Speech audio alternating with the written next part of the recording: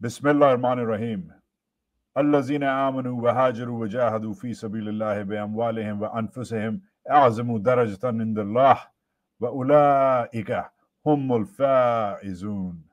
Those who have believed, immigrated, and strive in the cause of Allah with their wealth and their lives are greater in the rank and sight of Allah. It is they who will triumph. Assalamu alaikum.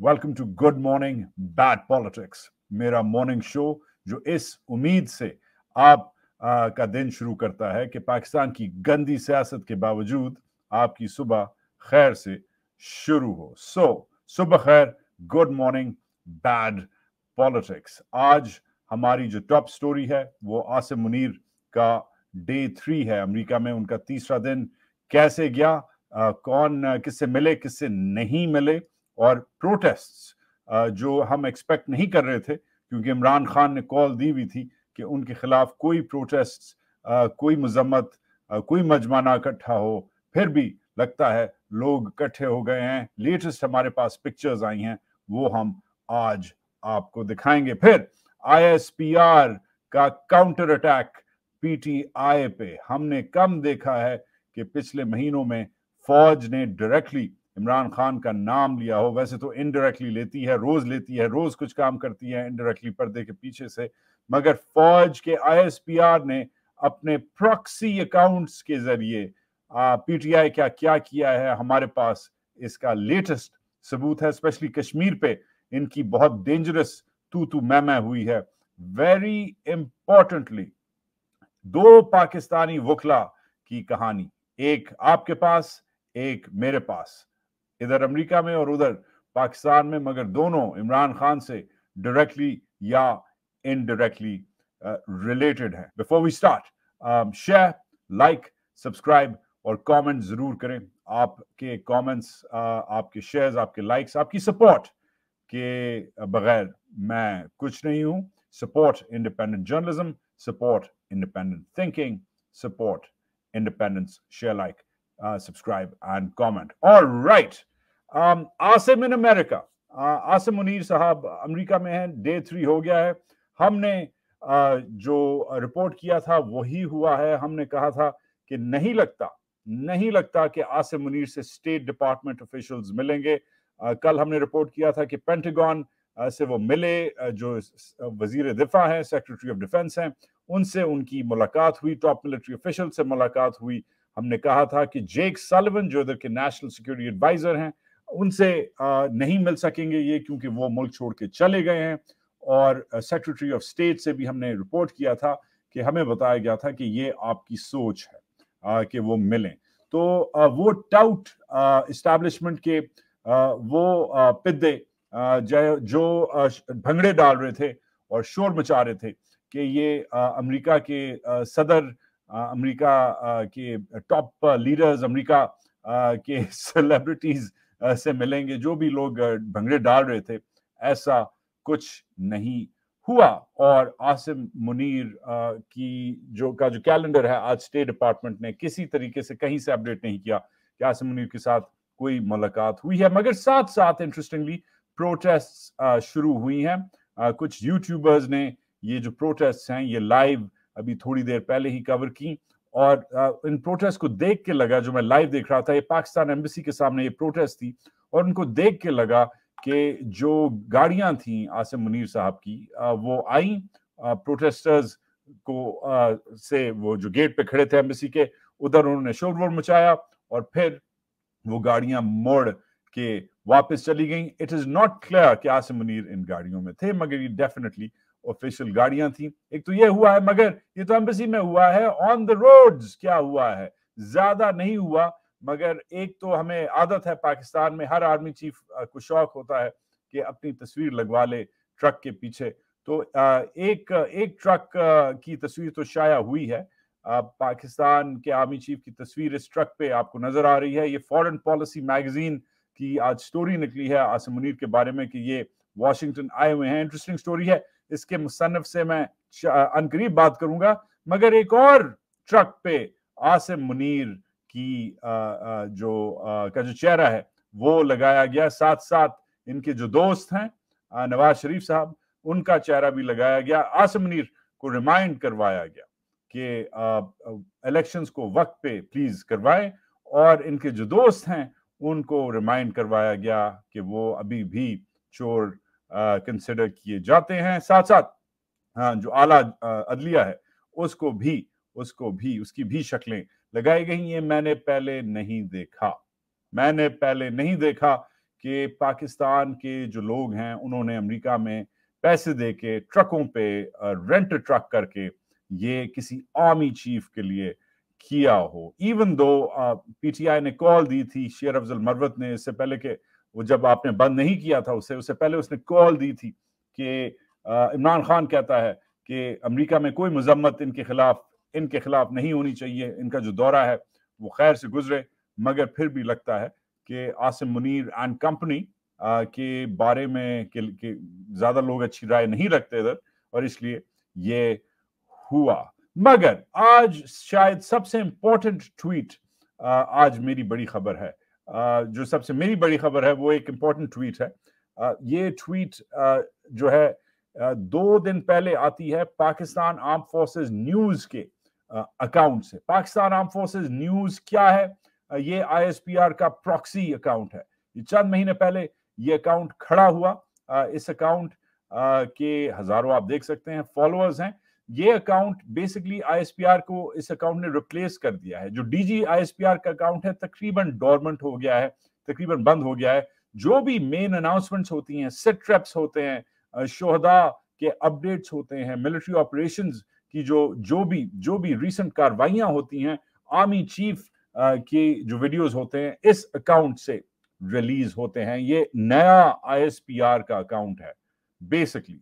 मगर इस account ने जो रोज हमें शोहदा की तदफीन दिखाता है, जो रोज हमें आर्मी चीफ के वीडियोस और तस्वीर दिखाता है, वो उस अकाउंट ने परसों में एक बहुत अजीब सी ट्वीट की। मुलाहिजा कीजिए, ये ट्वीट जो थी इसने टैग किया था पीटीआई के इस पोस्टर को। इस पोस्टर में पीटीआई ने हिंदुस्तान ने जो सुप्रीम कोर्ट ने जो आर्टिकल 370 को दफन किया है उसकी मजम्मत की थी, और साथ साथ मशीन गन भी फेर दी थी बाकियों पे, स्पेशली इस मकबूजा टोले पे। ये जुबान पीटीआई ने इस्तेमाल की और कहा कि टोले ने, ये जो हुक्मरानों का मकबूजा, ये जो हुक्मरानों का टोला है जिसने पाकिस्तान पे कब्जा किया हुआ है, इन्होंने कश्मीर को बेच दिया है। ये पीटीआई का जो फ्लायर था ये था। मगर इस फौजी अकाउंट ने, इस ऑफिशियल फौजी अकाउंट ने ये जवाब दिया, This statement is a more sigh and has no value. It is an open secret that Imran Khan, as Prime Minister of Pakistan, gave his nod to the US and India that Pakistan will give no response on abrogation of Article 370, a fact which can be judged by follow-up actions, naming a highway in Srinagar, stalling a clock counter outside Serena, and standing for 10 minutes while not bothering to raise the Kashmiri flag were only political gimmicks and serve no good to the Kashmiri cause. As of now, this statement from a convicted person has no legal or moral standing. You have lost your time. अजीब सी, लंबी सी, गुस्से वाली, गलत अंग्रेजी वाली, गलत punctuation वाली, गलत ग्रामर वाली ये ट्वीट थी। ऑब्वियसली ये सब गलत अंग्रेजी, गलत ग्रामर, गलत पंक्चुएशन और गलत टोन इसलिए थी क्योंकि शायद किसी फौजी ने लिखी थी, मगर शायद किसी ब्लडी सिविलियन ने भी लिखी थी। जिसने भी लिखी, ये अजीब सी इमोशनल सी ट्वीट इसलिए इंपॉर्टेंट है क्योंकि इसमें एक तो ये कहते हैं कि इमरान खान तुमने कुछ नहीं किया कश्मीर के बारे में, तुमने अमेरिका और इंडिया को कहा कि हम 370 के बारे में, तुमने अगर 370 कर दिया हम कुछ नहीं करेंगे। एक तो ये इनएक्यूरेट है। इमरान खान ने 370 के रोल बैक को शर्त लगा के कहा था कि जब तक हिंदुस्तान 370 को रोल बैक नहीं करेगा, वापस नहीं लाएगा, पाकिस्तान से बात नहीं करेगा। एक तो ये इसमें झूठ लिखा है। दूसरा, ये जो इमरान खान ने या उसकी हुकूमत की जो कुछ अलामती चीजें हैं कि एक हाईवे बना दिया, श्रीनगर हाईवे का नाम लगा दिया, एक क्लॉक काउंटर लगा दिया सरीना के बाहर। ये पता नहीं, मैं तो नहीं सरीना काफी सालों से गया, मगर जो लोग गए इस्लामाबाद में उन्हें शायद पता होगा कि कोई घड़ी लगा दी है सरीना के सामने, और कोई कश्मीरी फ्लैग रेजिंग सेरेमनी पे देर की है। जो भी किया है ये फौजी भाईजान, आईएसपीआर, डाइट आईएसपीआर या आईएसपीआर 2.0 कहता है कि ये जो है ये सब तुमने टोपी ड्रामा किया है और तुम एक कन्विक्टेड आदमी हो, तुम एक मुजरिम हो और तुम्हारा वक्त खत्म हो गया है। ये अजीब सी बात है, ये बड़ी खौफनाक बात है कि एक पॉलिटिकल पार्टी जिसका राइट है कि वो एक फ्लायर निकाले जैसे उसने निकाला, पॉइंट बाय पॉइंट अपनी मजम्मत करे जो उसने की, लोगों को ब्लेम करे, इंस्टीट्यूशंस को ब्लेम करे, जो भी करे उसका हक है, ये उसका काम है। सियासी पार्टी का काम है कि वो सियासत पे अपना ओपिनियन दे, ये हर एक सियासी पार्टी का काम है, खाली पीटीआई का काम नहीं, कोई भी ये कर सकता था, किसी और ने नहीं किया। पीटीआई खड़ी हुई, पीटीआई ने पॉइंट बाय पॉइंट आर्टिकल 370 की तनकीद की और उन लोगों की भी तनकीद की जो कश्मीर के कॉज को सपोर्ट नहीं कर रहे हैं। और ये ट्विटर अकाउंट जो आईएसपीआर क्लियरली चलाता है, और अगर आईएसपीआर नहीं चलाता तो फिर आईएसआई का मीडिया सेल चलाता है, क्योंकि इनके पास वो मवाद होते हैं फौज के जो किसी और के पास नहीं हो सकते। ये आर्मी चीफ की वीडियोस चलाते हैं, ये आर्मी चीफ की स्पीचेस चलाते हैं, ये बाकी जो पाकिस्तान की फौज की मिलिट्री एक्सरसाइजेस होती हैं वो चलाते हैं। तो ये जो भी लोग हैं, ये चाहे कर्नल हैं, ये जर्नल हैं, या ब्रिगेडियर हैं, या लेफ्टिनेंट है, या कप्तान है, या ऐसे के तैसे हैं, जो भी हैं, इनका काम है कि हमें ऑफिशियल खबरें फौज के बारे में या नेवी के बारे में या एयरफोर्स के बारे में दें। इनका कहीं से काम नहीं है कि एक सियासी पार्टी के मुंह लगें, और कहीं से काम नहीं है कि एक ऐसे बंदे को जो अभी भी अंडर ट्रायल है उसको कन्विक्टेड बोलें, उसके मुंह लगें जो एक फॉर्मर प्राइम मिनिस्टर है, और इसको नाम लेके कहें कि ये एक मोर किस्सा है, एक पुरानी कहानी है। और स्पेन का एक बादशाह था, मोहम्मद 11th या 12th था, उसके बारे में कहा गया था कि जब उसे क्रिश्चियंस ने हराया तो फिर वो वापस मुड़ता मुड़ता स्पेन को आखिर उसने आखिरी सांस लेके, अपना एक लंबी सी सांस लेके उसने पीछे स्पेन को देखा। ये ऐसी जाहिल बातें जेब नहीं देती, और जिसने भी ये किया है मैं अपील करता हूं डीजी आईएसपीआर को या डायरेक्टर आईएसआई एमसेल को, जो भी ये चलाता है अकाउंट, कि उस बंदे को आप घर भेजें और उसे कहें कि अपनी बेगम से जाके कोई पराठा शराठा बनवाए और रेस्ट करे, लंबा सस्पेंड करें उसे, और उसे कहें कि वापस दफ्तर ना हो 2-3 महीने के लिए। ये जाहिल हरकत की, और अगर आपने खुद ये ऑथराइज किया है then I recommend the same for you. अच्छा, इसके अलावा आज हमारी जो कहानी है, हमारा जो गुड मॉर्निंग बैड पॉलिटिक्स है, मैं थोड़ा सा इमोशनल इसलिए हुआ हूं क्योंकि जब लैक ऑफ प्रोफेशनलिज्म होता है स्पेशली फौज में, तो मुझे बहुत बुरा लगता है, बिकॉज फौज में ठीक ठाक प्रोफेशनल लोग हैं, और जब वो ऐसी जाहिल हरकतें करते हैं तो कम से कम मुझे बहुत बुरे लगते हैं। इसके अलावा आज मैं एक पॉजिटिव नोट पे एंड करना चाहूंगा, एक पॉजिटिव एक लर्निंग नोट पे एंड करना चाहूंगा, एक कहानी सुनाना चाहूंगा आपको। ये 2 वकला की कहानी है, दोनों की इमरान खान से डायरेक्टली या इनडायरेक्टली वाबस्तगी है, दोनों की मेरे से डायरेक्टली या इनडायरेक्टली वाबस्तगी है, और दोनों की ऑनेस्टी से और हार्ड वर्क से डायरेक्टली वाबस्तगी है। एक तो ऑफ कोर्स शेर अफजल खान मरवत हैं, जो इस वक्त एक एमपीओ की सजा के तहत इस वक्त जेर हिरासत हैं। वो उनका कुछ नहीं पता कि उन्हें आज फारिग किया जाएगा या कल फारिग किया जाएगा, मगर उनके ऊपर जो हुआ है, उसका जो पिछला ब्लॉग है, उसकी जो इम्प्लीकेशंस हैं, सियासी, लसानी, ओवरऑल जो उनकी इलेक्टोरल जो इम्प्लीकेशंस हैं, वो मैंने ऑलरेडी आपके लिए लगाई हुई हैं। मगर एक और वकील है जिसकी भी इमरान खान से इनडायरेक्टली वाबस्तगी है, डायरेक्टली नहीं, ये भी तकरीबन उसी जनरेशन का है, उसी उम्र का है, और इस वकील का नाम अदील मंगी है। ये अदील मंगी जो है, ये पहले मुसलमान नॉमिनी बन गए हैं जो सर्व करेंगे अमेरिका के फेडरल कोर्ट ऑफ अपील्स में, अगर इनकी कॉन्फर्मेशन हो, जो कल में इनकी कॉन्फर्मेशन हेयरिंग हुई है। इंपॉर्टेंट, ये मेरे लिए जाती तौर पे स्टोरी इसलिए है क्योंकि अदील मंगी जो थे वो मेरे स्कूलमेट थे, कराची ग्रामर स्कूल में ये मुझसे 2-3 साल सीनियर थे, 2 साल सीनियर थे, 3 साल सीनियर थे, 2-3 साल सीनियर थे, मुझे याद पड़ता है। अदील मंगी ने अपनी कॉन्फर्मेशन हेयरिंग में हमारे ग्रामर स्कूल की टाई लगाई, और हम सबको बहुत प्राउड किया, पूरे पाकिस्तान को, बल्कि मैं कहता हूं कि पूरी मुस्लिम कम्युनिटी को, अमेरिकी मुस्लिम कम्युनिटी को प्राउड किया। ये मेरी क्लासमेट सारा से इनकी माशाल्लाह से शादी हुई है। He is supposed to be one of the best lawyers in the business.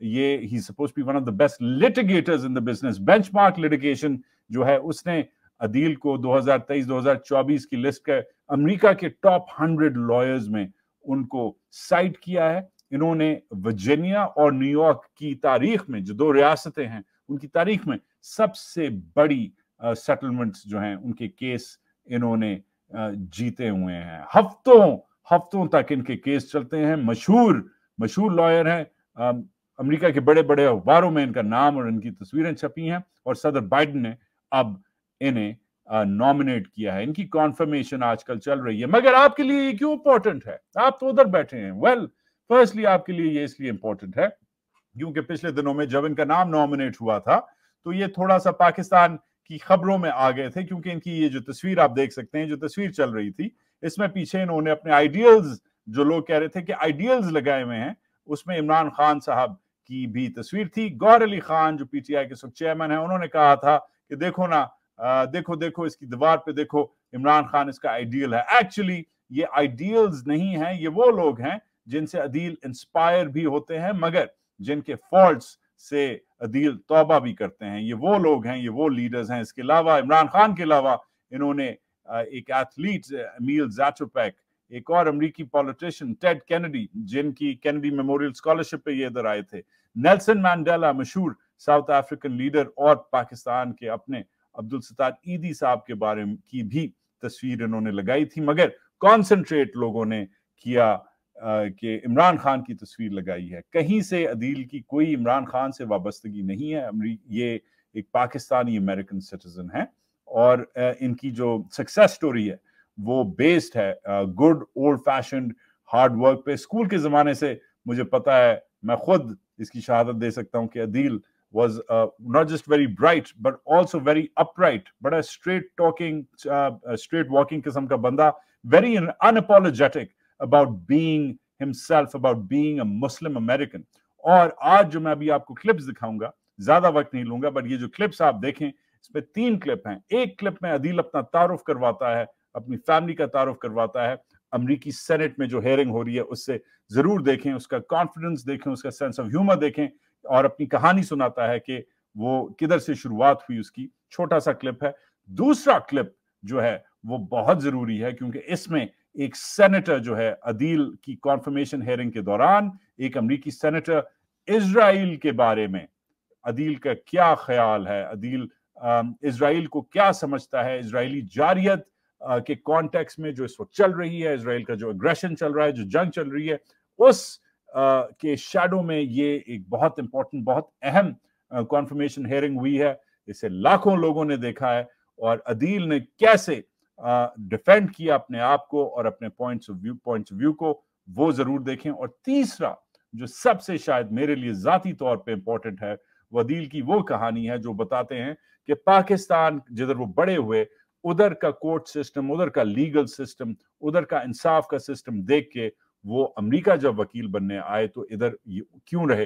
Pakistani और अमेरिकी जस्टिस सिस्टम में क्या फर्क है, और इसने अदील को कैसे इंस्पायर किया। ये तीनों क्लिप्स मुलाहिजा कीजिए, और एक चीज याद रखिए, खाली एक चीज याद रखिए कि हार्ड वर्क से इंसान आगे जा सकता है, मगर रोड़े हमेशा कहीं ना कहीं कोई ना कोई अटकाता है। और इंसान का मकसद है, एक हार्ड वर्किंग इंसान का मकसद है नॉट टू गिव अप। जितनी चीजें मुश्किल होती हैं, उतना आपको और मुस्तहकम होना चाहिए, उतना आपको और स्ट्रांग होना चाहिए। आज शेर अफजल मरवत भी एक और वकील, अदील होगा हार्वर्ड का, और शेर अफजल मरवत होगा लकी मरवत की यूनिवर्सिटी का। ऑफ कोर्स इनकी बैकग्राउंड में फर्क है। अदील होगा कराची ग्रामर स्कूल का, और शेर अफजल मरवत होगा यूनिवर्सिटी ऑफ पेशावर का। बिल्कुल फर्क है, कैसे नहीं फर्क, हर इंसान में फर्क है। मगर इन दोनों की जो रेजिलियंस है, उधर आज लाहौर के जेल में शेर अफजल मरवत की, और इधर वॉशिंगटन में अदील मंगी की, इन दोनों की अपने सिस्टम के तहत जो रेजिलियंस है वो काबिल तारीफ है। और ये दोनों जिंदा मिसालें हैं पाकिस्तान के वकला की, कि पाकिस्तान के वकील खाली पाकिस्तान में नहीं, पाकिस्तान से बाहर भी दुनिया के बेस्ट वकला में शुमार किए जाते हैं। जैसे एक जमाने में कायदे आजम मोहम्मद अली जिन्ना अपने वक्त के बेस्ट लॉयर समझे जाते थे, खाली हिंदुस्तान में नहीं बट इवन इंग्लैंड में जिधर उन्होंने प्रैक्टिस की थी। तो क्योंकि मौसम ये हुआ है, सियासी क्लाइमेट ये हुआ है वकला का, और एक वकला की तहरीक अब पाकिस्तान में भी शुरू हो रही है, मैंने सोचा कि आज ये जो good morning bad politics show है ये आपको इन दो वकला की कहानी सुना के रैप करूं। Now let's go on to Adil's clips. Enjoy the rest of the show. Chair Durbin, Ranking Member Graham, and distinguished members of the committee. It's been an honor to hear the introductions of my fellow nominees. I regret I cannot claim to being a lifelong Hoosier, but I appreciate the opportunity to tell you a little bit about myself. In 1995, late one night, I set out from my home in Karachi. I was headed for the airport, bound for England to study law. I didn't know what the future held for me. I was 18 years old, but I could never have imagined that the path I was setting out upon would one day lead me here. I came to America in 1999 as a 22-year-old on a scholarship. And after completing my studies over the next 23 years, I had the privilege of litigating across 24 states in courts, both trial and appellate, state and federal. I did that first on a student visa work authorization, and then ultimately, many years later, with immense pride as an American citizen. It is an extraordinary honor to now be considered for this opportunity to serve my country. And I am so grateful to President Biden for this nomination and to Senators Booker and Menendez for their very kind introductions and their support. May I introduce my family? Here with me is my wife, Sarah Zaidi, over my left shoulder. Sarah is a child therapist.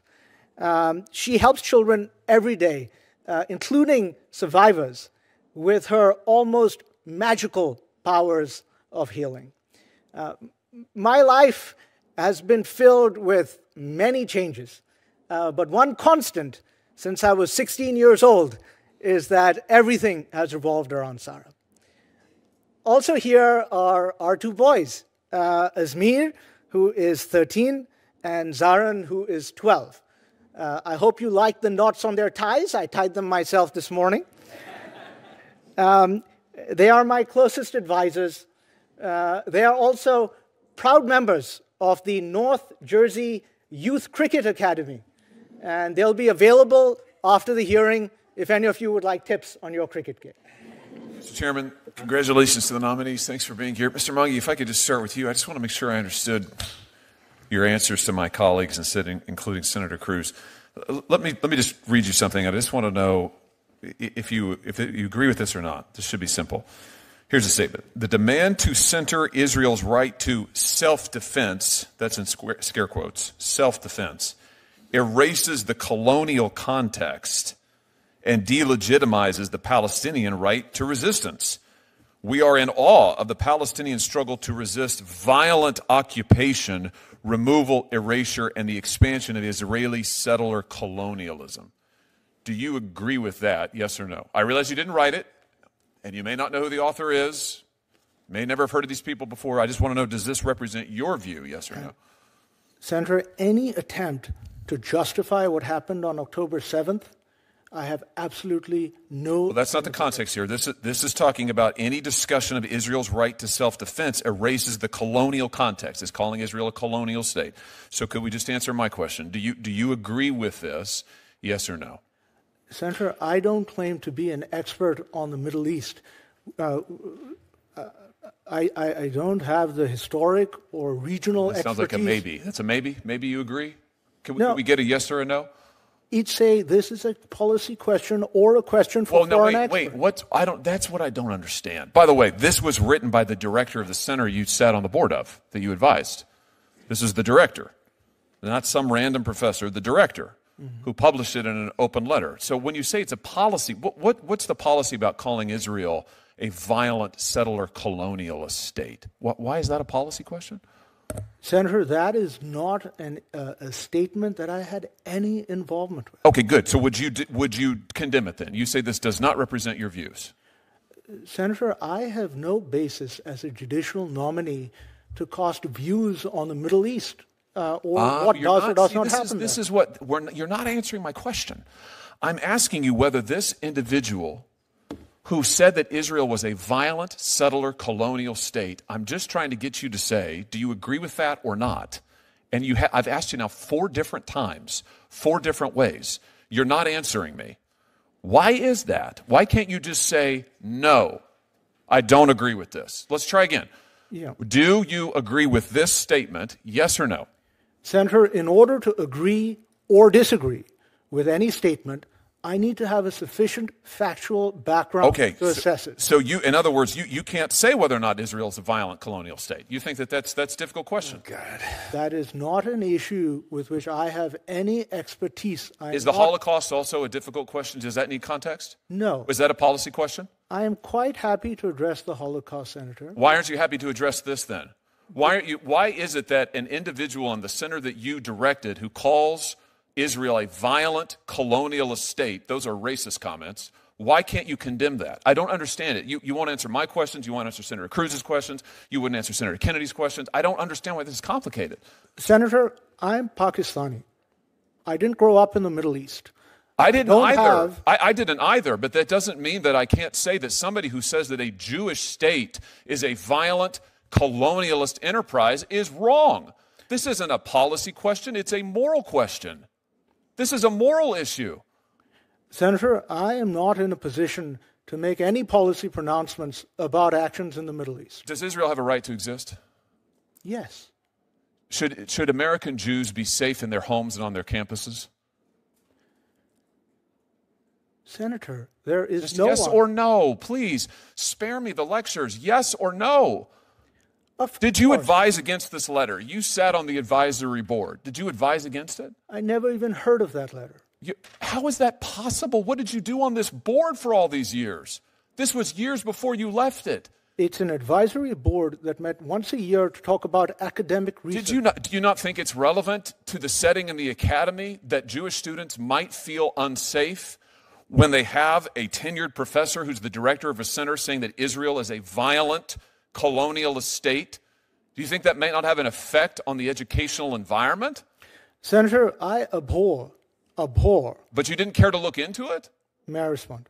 But I've heard your answers, and they're all move over here, look over here. You're not answering any of my questions. And I can't figure out why. I can't figure out why you won't just say that this was wrong. So you didn't advise against it. You didn't condemn it. You didn't look into the center's activities. Do you regret that? Do you regret not at the time taking a moral stand against these frankly racist condemnations of Jewish Americans, Jewish people in the state of Israel? Do you think it was wrong for you to be silent? Senator, I didn't know anything about it. Why didn't you? Didn't you have a moral obligation to know about a center that you sat on the board of for years, whose director was calling Jewish people colonialist, violent settlers? Do you not have a moral obligation to know and say something? That is not the function of an academic advisory board, but I abhor. But it is the function of a responsible jurist and a responsible citizen. And I would just suggest to you that you failed it. And your inability to just say, this was wrong, this shouldn't have been said, this kind of language and rhetoric is what has led directly to Jewish American students now being called out on campuses, in classrooms, told to stand up and go and stand in a corner because they need to feel what it's like to be colonized. I'm sure you've seen the reports of this happening across the country. This is happening now. Senator, your time's expired. A big part of my experience growing up was seeing that in that country, if your rights are violated, there is often no recourse. There is no remedy, and the legal system will not come to your aid. Indeed, the legal system will often be the one that's oppressing you in the first place, particularly if you're a woman or a minority. And that experience impressed upon me so deeply the value of being in a country and in a place where if your rights have been trampled upon, like in the case of the Islamic Society of Basking Ridge I mentioned earlier, you can go to the courts and you can get recourse. And for me, that is what the conception of justice is all about.